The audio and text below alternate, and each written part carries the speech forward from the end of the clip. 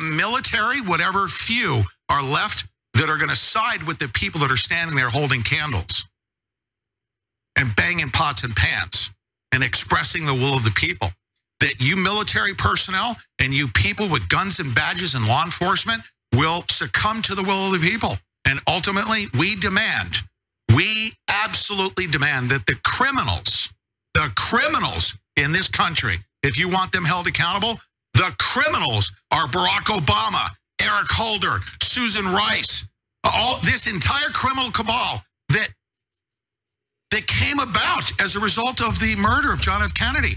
The people that perpetrated the murder of John F. Kennedy, rise up to that. Military, join us and put all of them up against a concrete wall, just like Ceausescu, and do what we must do to save not just our country, the entire world. There's a right-wing host, Pete Santilli, declaring that former government officials, including the former president of the United States, should be lined up against the wall to just nice, pleasant music as they walk him out of that segment. There he is talking about all these things. But then again, what I'm trying to figure out is, what does this have to do with the murder of JFK? I don't know. He's appealing to QAnon. Are they meeting up in Dallas again, waiting for him to show back up? Who knows? Actually, who cares? He's looking about murder. He's talking about going after his political enemies. Murder. He said things like this in the past as well, specifically about Pfizer and their plant, because he's all about destruction. Watch more. Filthy Pfizer Satanists, okay? Triple boosting people, bunch of satanic, chimeric parasite injecting, snake venom peptide eugenicist, disgusting people. It's time. You know what we need to do? Pfizer is just a manufacturing plant for Satan, okay? We need to shut that freaking place down. Shut it down. Destroy Pfizer now. Do it now. Do it now. Go over the wall, get into their freaking buildings, unplug all their freaking equipment. Let's go. It's time to storm the Bastille, is it not? Huh? Oh, that's illegal. Really? They're killing people and bragging about it and sponsoring this freaking crap right here. They should be shut down for sponsoring this level of Satanism that should never occur here on earth. Pfizer corporatism must be destroyed. Glebe, what's wrong with this guy? But sorry, my first problem with him is his rants apparently are written very clearly on his computer. Shut down Pfizer. Jump the wall. Like, bro, come on. Like, those are straightforward lines. I think you could remember your violent lines without, look at this. It's every Couldn't he work on that eye line a little bit? Move the computer monitor nearer to the camera or something?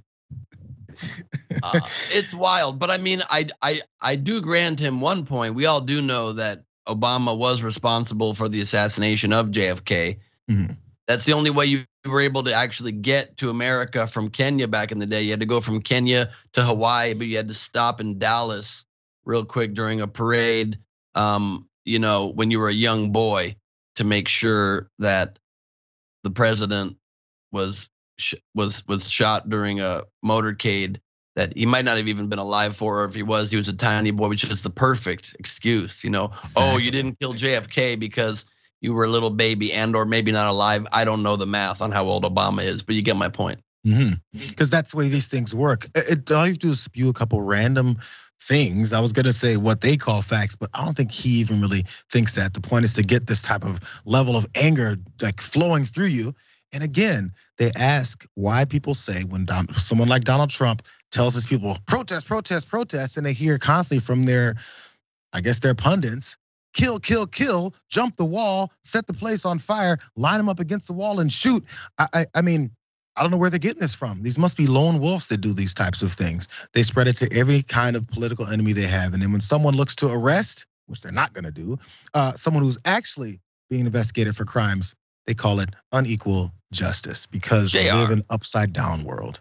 JR, I can't take what you say seriously when you're the guy who killed Lincoln.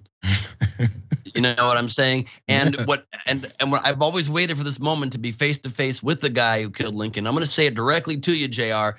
Listen to these words very carefully and don't forget what I have to say. Please don't do it again. You misread that, bro. It was please do not do it again. Come on. Oh, you're right. I'm sorry. I tried to take a whole line off the screen there, and it's very hard for me. It's hard to remember. I understand.